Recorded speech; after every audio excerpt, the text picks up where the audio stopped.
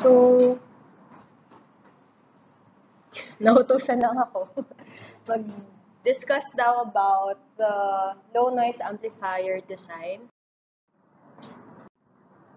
So, first, let's have a quick review. What is a single stage amplifier and how do we generally design a single stage amplifier?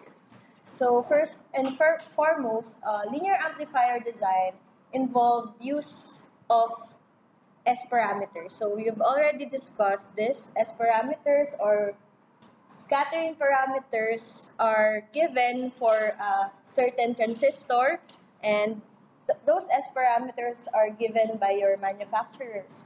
Okay? So you already have discussed about stability analysis, which means that there are ways to test if the transistor or the transistor circuit is stable or not. So we have what we call the unconditional stability, meaning for any load or source impedance, the transistor circuit will be stable. So um, we can test it as soon as possible, because as soon as we have the S parameters, we can already compute for the K and delta, and also we can also compute for the mu.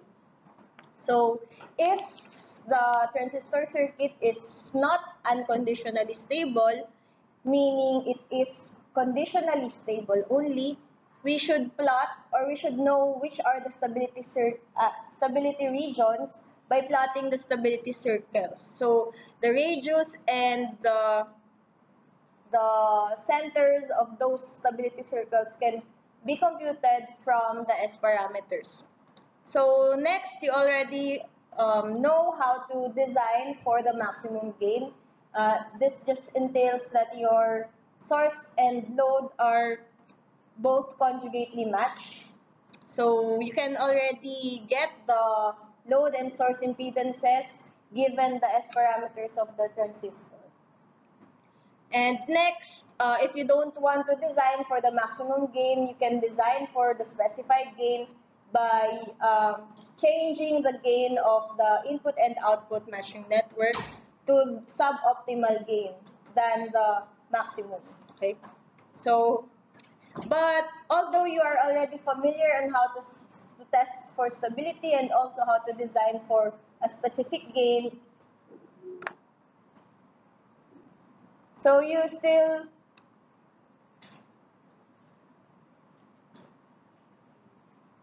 don't know how to design for a certain amplifier, since gain is not the only parameter for your amplifier. So what are different types of amplifier? So we can design, for example, for a bandwidth or for the harmonic distortion. So for example, the amplifier will have a certain bandwidth and it will also have a certain harmonic distortion. But when we use only the S parameters, we can't look at these parameters because S parameters are just linear parameters.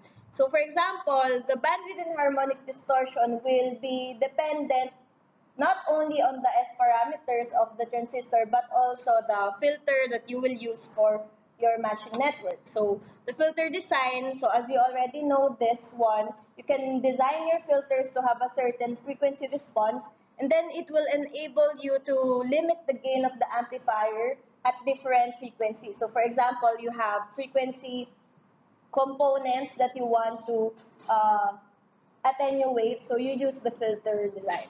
However, it's not the only consideration that we have. The bandwidth is not the only consideration, because it does not necessarily mean na if you have a filter design, then its gain, you filter out the harmonics. It does not correspond to a linear amplifier, because the performance of your amplifier is dependent on the impedances that you present to the input and to the output of the transistor. So the matching network will present that necessary impedance to achieve a certain gain at a certain frequency. Okay? So by inserting the filters, you can again limit the gain at the harmonics, but it does not equate to um, non to having a linear response. But you can limit the distortion at the input side. Okay? So other parameters that we need to consider depends on which type of amplifier that we are gonna design. So there are several types of amplifiers as shown here. First, we have the low noise amplifier.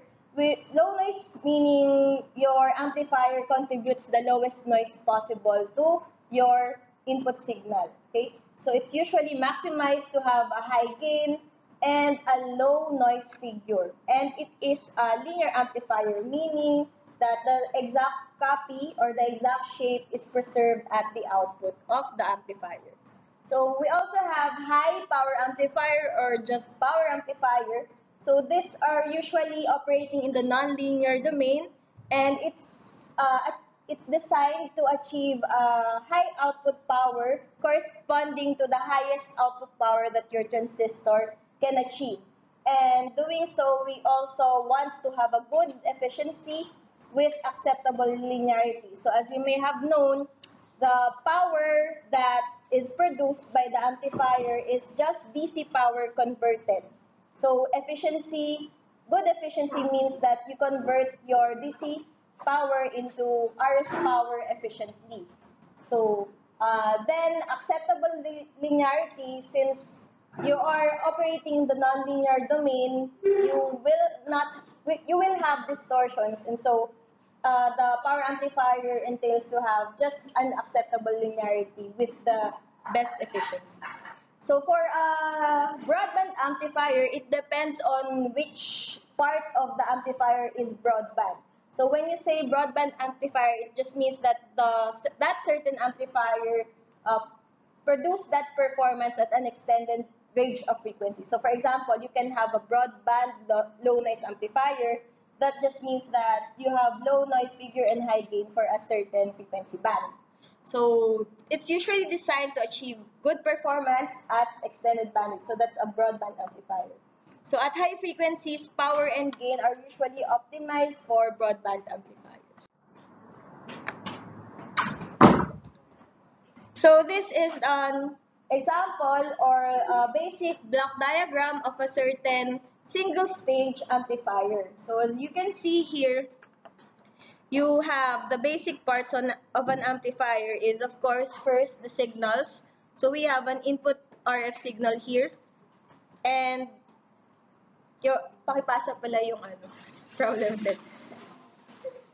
So you have an input signal, RF input. So this is also your input port. Then you will have the output port.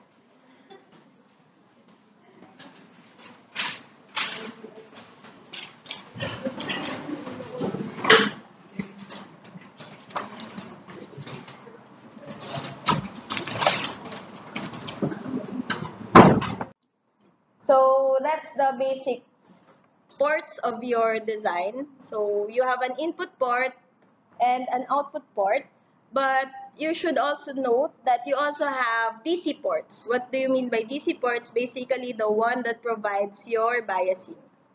So this can be actually just one output, just one DC biasing voltage, or you can have a DC biasing current. So it depends on what type of transistor that you are using. For a FET, as shown here, we use voltages at the input. So we provide the DC input voltage to our gate, and then we also provide the DC output biasing at the drain of your transistor. Okay? So the basic components of your amplifier single stage are the following. So you have an input matching network. Basically, your 50 ohms or your input, your source impedance will be transformed to Z sub Sn, the one shown here. So this is what your gate can see. So this is the impedance that the gate can see. So that's your Z sub S. So for the other part, the output port is transformed to a ZL, which is seen by your brain by using an output matching network. Okay? So the input bias network just makes sure that the actual needed biasing in the gate is delivered, and the output bias network is just a DC circuit that makes sure that your drain voltage is correct at the drain of the transistor. So other uses of the bias network is that the DC power, the DC path and the RF path should be filtered out. So for example, we do not expect to have an RF, for example, you have a signal from the RF input. It should not be flowing through the input bias network towards the VP. So it means that it filters out the RF signals. But you should have an input bias network or bias network that delivers the DC power. Okay. So that's the same as the output. Basically, you have an output from the transistor, RF signal. It shouldn't be transferred to the DC power supply. So that's another function of the bias network. So as you can see here, we have a subscript of n. This just means that n is the nth harmonic. So for example, if your n is equal to 1, that's your fundamental impedances. You have second harmonic impedances and third harmonic impedances. So for linear amplifiers, you don't need to know what are the second and third harmonics since you don't have those components in your voltage or in your current waveforms. Okay? But for example, if you're gonna be designing a nonlinear or an amplifier in the nonlinear region of operation, you should be able to note which are the impedances presented by your matching network at the harmonic frequencies. Okay? So this harmonic impedances will transform the shape of your signal. Okay? So this will be discussed in a later lecture about more on power amplifiers. So, but for linear circuits, we are just interested in the fundamental source and fundamental load impedances. So let's discuss now the low noise amplifier design. So as you can see, we have a subtitle, two-part noise parameters. So first, what is noise? You already have discussed about this in previous lectures, but just a review. Noise, it means any unwanted component of the signal that arises from your components. Okay, so actually it can also arise from other sources, but that is already interference. Okay, so it is usually random in nature due to thermodynamic considerations. So for example, we have heat and movement of electrons, and then this produces the noise in your components. So being a part of the signal, so since your noise is a characteristic of your signal, or what we can say that your signal is a mixture of your wanted signal and noise. So what happens to your signal also happens to the noise. For example, if you attenuate the signal, you also attenuate the noise. But if you amplify the signal, you also amplify the noise. Okay, so that's what happened. And also, noise is also added after some components. So your component also adds noise to the signal. So noise is added when the signal is transmitted or passed through the network. So how do we characterize the noise in a signal? Basically, we have the signal to noise ratio or SNR of a signal. This is just equal to the signal power or your wanted signal power all over the noise power. So a good SNR means that you have a higher value. So this means that you have a better quality of signal, since a higher value means that either your signal is higher, has a higher power, or your noise has a low power. So how do we characterize the noise in a network? So we can quantify the noise in a network by quantifying the amount of noise that is added to the input signal by the network. So how do we quantify that? We can use the following. We have the noise factor, the noise figure, and the noise temperature. So by now, you already know that the noise factor is just the ratio of the SNR from the input to the output. So you would expect that a noise factor is always greater than 1. So noise figure is same as the noise factor, but in decibels. But some literature or some professionals use both terms interchangeably. So for the noise temperature, we have this parameter associates the thermal noise of a network. The meaning of this is that we look at the temperature as if the component is just a resistor. Hence, you have the noise power equal to K times the noise temperature times the bandwidth of the signal. Okay? So now let's look at how do we look at the noise in an amplifier. So as we can see, as I've already discussed earlier, the amplifier or the signal with the noise is also amplified when you amplify. The signal with the noise is amplified, hence the noise is also amplified. So we can look at the noise figure as the SNR of the input all over the SNR of the output. So hence the SNR of the input is just SI over Ni.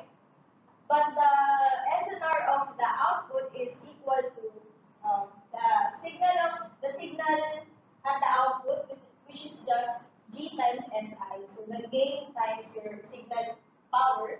And then the gain of the noise power at the output is equal to your noise input times the gain, plus also the noise added by the components times the gain. So that's where the expression comes from. So note that since we can use manipulation, and then we'll just arrive to the noise figure being equal to 1 plus the noise added by the circuit all over the input noise. Okay. So now, how do we determine the noise parameters of a linear two-port network? So we have here a function of the noise figure in terms of several parameters of your transistor. So as we can see here, we have the noise figure of a certain transistor is equal to F mean plus Rn over G sub G times the quantity G on minus Gg squared plus B on minus Bg squared. So let's look at the different parameters. First, we have G sub G plus B sub G. So this is just an admittance. So G sub G is the real part, B sub G is the imaginary part. So this is the admittance of your generator presented to the input of the two-port. So for example, you have this two-port network, and this is your input, and this is your output.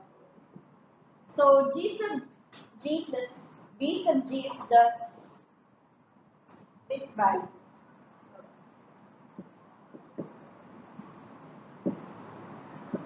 Okay, so this is just your admittance from this point. So next is the G sub on plus J B sub on. So this is the generator admittance at which the optimum noise figure occurs, wherein the optimum noise figure is just the F mean. Okay? So for example, if Y that you present here is equal to G sub on plus G sub on plus J B sub on, So this will have a noise figure of equal to F mean. Okay. So that's just the definition of G on D on. So that's the optimum noise figure admittance. So now what is R of N? It's just an empirical value. So you can look at it just a constant. So how do we now quantify the noise figure? As you can see here, when you have an admittance that is far away from the optimum admittance, so from here, this value becomes large, right? So this value also becomes large. So that means that when you have an admittance point that's farther to your optimum point, then you'll have a higher noise figure or higher noise factor. So when you use G on or G on plus JB on, you'll have 0 terms here, right? So this will be 0 plus 0 times something is also 0, and then you'll have F equal to the minimum noise. So that's how you quantify the noise factor of a transistor circuit. So of course, your two-port network is your transistor, and these values are usually given by your manufacturer. So the manufacturer of the transistor gives this value. So they do not give you the actual values, but they give you what we call the noise parameters. So these noise parameters are usually embedded in your S parameters. So when you look at the definition of the SNP file, so you'll have something like a table for the S parameters, then another table for the noise parameters. So of course, when you try to design a low noise amplifier, it is a requirement that your transistor have your noise parameters. So if you don't have that, you won't be able to compute for the noise factor of your element. Okay? So that's the first step in choosing the transistor to use. Okay? So you make sure that the manufacturer gives you the noise parameters of the transistor. So how do we now design for a specified noise figure, given that we have already characterized the noise factor? That's just the basic of designing your amplifier, right? So next is achieving the lowest noise figure will mean that your input is matched for your input will be mismatched to the maximum gain, because the minimum noise figure input impedance is not equal to the maximum gain impedance. Okay. So there are times that you can add some circuit to have your maximum gain closer to your lowest noise figure impedance, but that's an advanced technique that you will want to review when you actually design your element. So next, so the assumption that we will have is that we use the output conjugately match for the highest gain. Okay, so we use the highest gain or maximum gain output impedance. Okay. After that, we plot the noise circles by using the S parameters with the noise parameters. So how do we now plot the noise figure circles? You just use this expression. So note that ito lang yung kanina in just another form. Okay. So assuming that the amplifier output is conjugately matched, we have the following center and radius for your noise figure circles. Okay, so wait lang.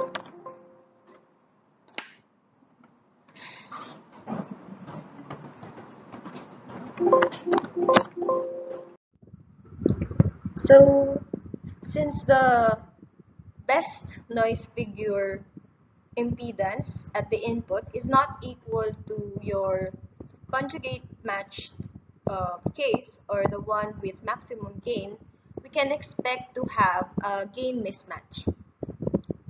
So how do we resolve the impedance mismatch resulting to the reflections at the input? So this means that there will be reflections at your input since you're not using the maximum power transfer impedance at the input. So one way is to use lossless feedback. So meaning we add a network in parallel with the input to output so that we can negate the feedback of the transistor. And by doing this, we change basically the S parameters of your transistor, which means that this has an effect to the impedance with the lowest noise figure, and hence we can make that impedance closer to your S11 conjugate, or the maximum power impedance. So you're making the 2 points which are different to be closer together by using a parallel network in the input to output of the transistor.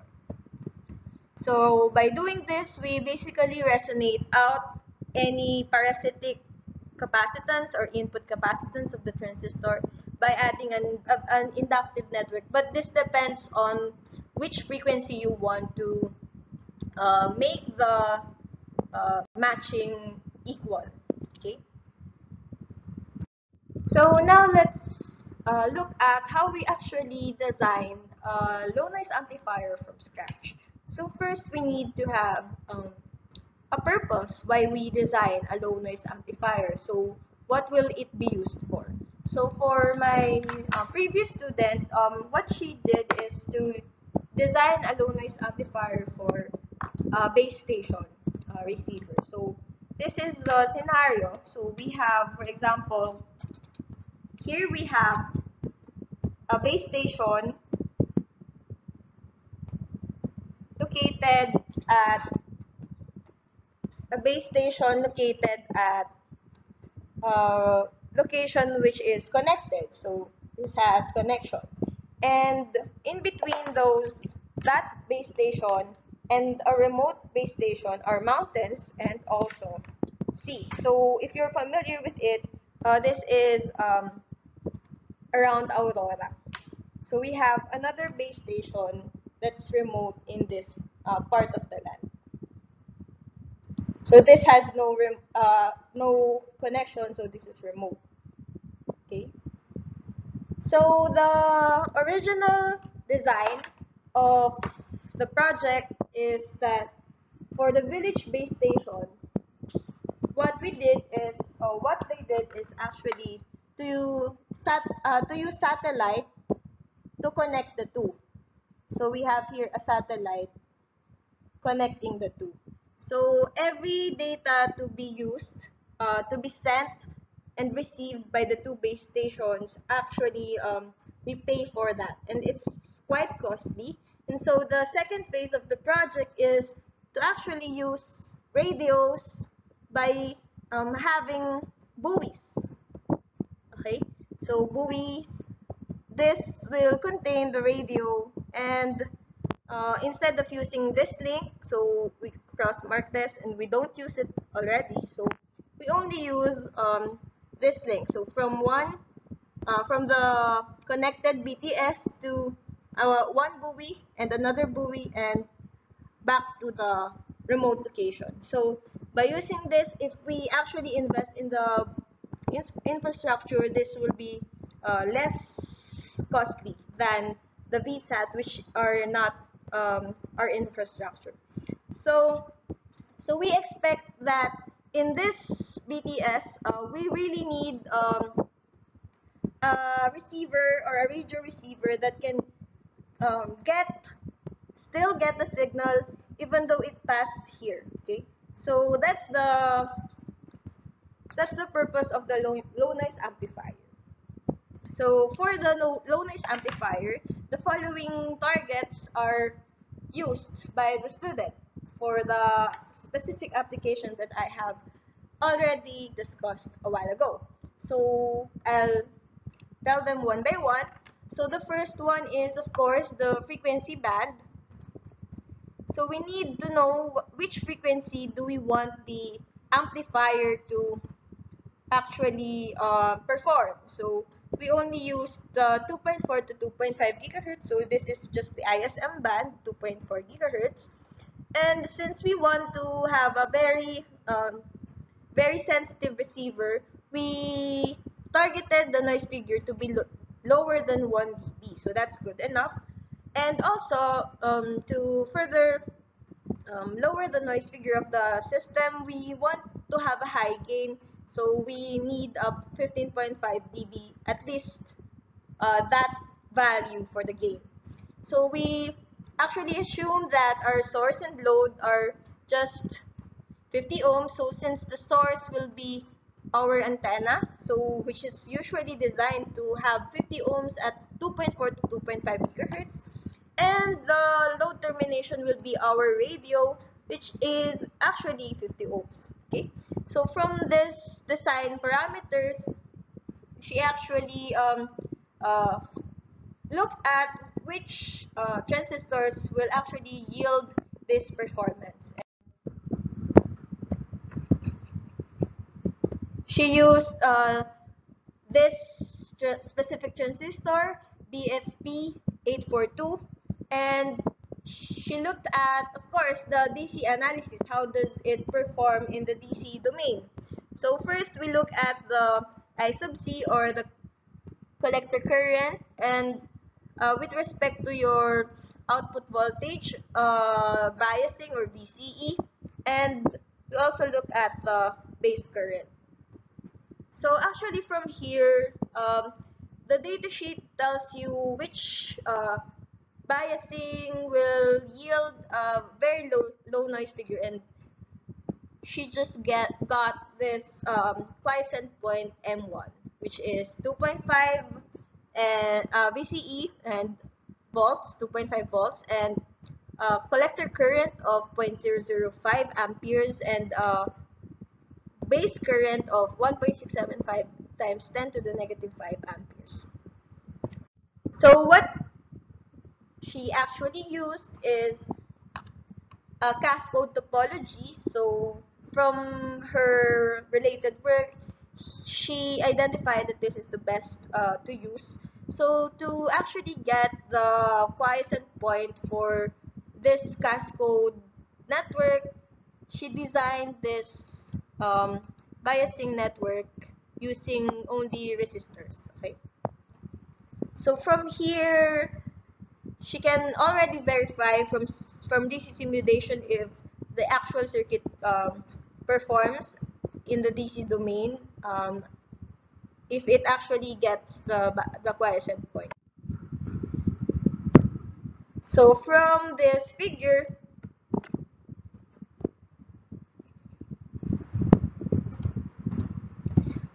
uh, we can already see from this simulation that indeed she got the quiescent point. And looking at these parameters, which are just our mu source and mu load, or the stability parameters at the input and the output, we can see that it's lower than 1. And we want our low noise amplifier to at least be greater than 0 to have the possibility for it to be conditionally stable. And so she really need to insert a stability network to fix this instability issue. Okay, so this is actually the design guide that she used, so using advanced design system. So she already designed a stability network. So this is, she added these two networks. So basically adding a loss in between the input and the output. Okay, so that will quite change the S parameters of the cascode network. But look at this. She used RLC. So this means that you're only getting the connection of the resistor at certain frequencies in which the LC is actually resonant. And that's also the case for this output network. So she added an LC with an R, so basically adding loss at certain frequencies. Okay, so that's the design that she made. So we can look at it as, since this is the input, she did not add any more resistive circuits, because when you add resistive um, resistors in the input, you'll just jeopardize, or you'll just have a very bad or a worse noise figure, since you want the input to be lossless as possible. Okay. So doing that, we can look at the mu source and mu load, and as we can see, this is one roughly, sorry, so that should be a straight line. So roughly it's actually higher than 1, and we are sure that the amplifier with the stability network is already unconditionally stable. Whatever load or source that we give, or that we design the matching networks to match to, this will be unconditionally stable. So next, we actually look at using the S parameter. So note that the transistor S parameter should have the noise data. So without that noise data, we can only plot the gain circles, which are the blue circles here. As you can see, the noise circles are actually derived again from the S parameters with the noise data. And as you can see, this is the point wherein this has the lowest noise figure, and this is the point which has the maximum gain. As we can see, it's different, and to get the best trade-off between the noise figure and the gain, we can plot a connecting line between these points, and we actually use any points tracing this line, so that we have the best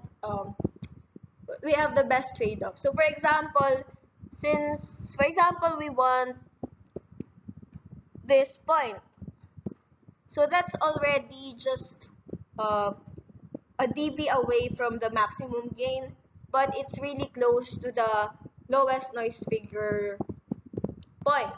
But note that if you use another point, so for example this point, it should have the same gain, but notice that your noise figure is almost 3 steps away from the minimum noise figure. So that's just not getting the best trade-off. So hence we really need to get, or to choose a point wherein we can have the best trade-off. That's the meaning of that. Okay. So now that we already have the input point for the input matching network, or the input impedance, the output impedance is basically just the maximum gain point. And so she can already design the matching network.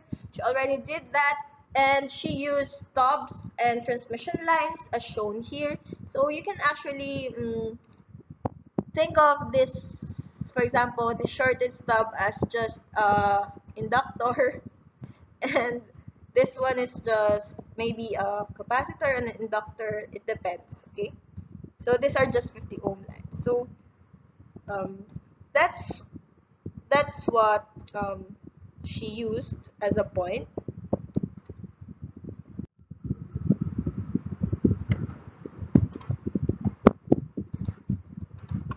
And for the output matching network, this is what she did. And she got the following. But I guess since okay, so that's the matching network. So again, she used just stubs here, and you can see that we have a optimum impedance for a lower noise figure as shown here. So this should be what she used, or maybe just a trade-off of that impedance. So actually, that's it. So after designing the matching networks, we just add it to the whole network. And now we can look at the performance. It's already a whole circuit.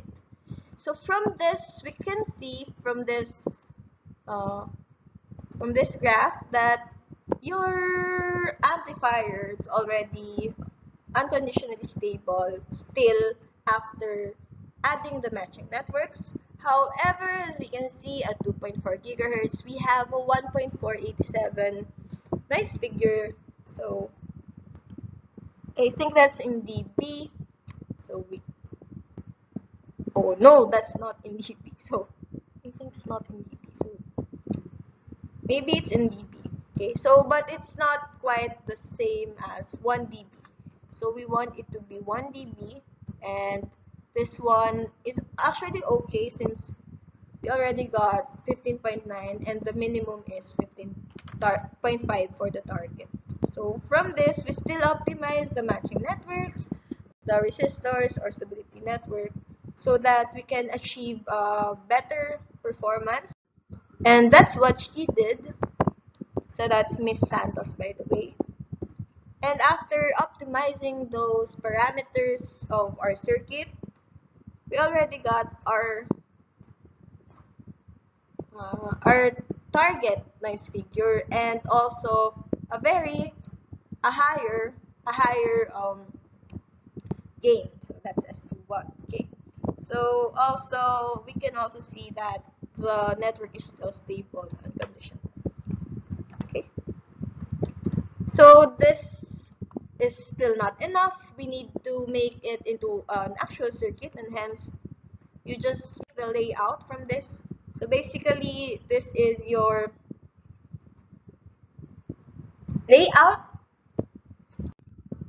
So that's your layout in schematic diagram, but you'll also need to make it into a layout software. So what she used is Altium, and so you can see this is the final circuit. So this circuit is quite small.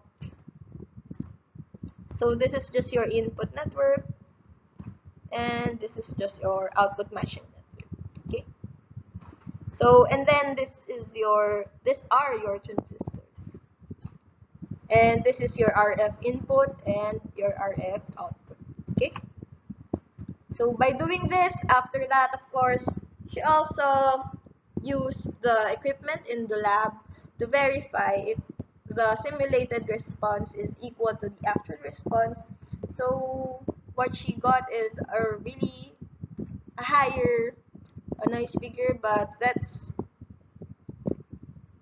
is really expected since the environment that she used to test the noise figure is not an anechoic chamber, so we expect outside noise to be also added to the noise figure. Okay, so it's not a very reliable test setup. So however, she still got the circuit working, and that's what we really need for this project. Okay, so that's the basic part.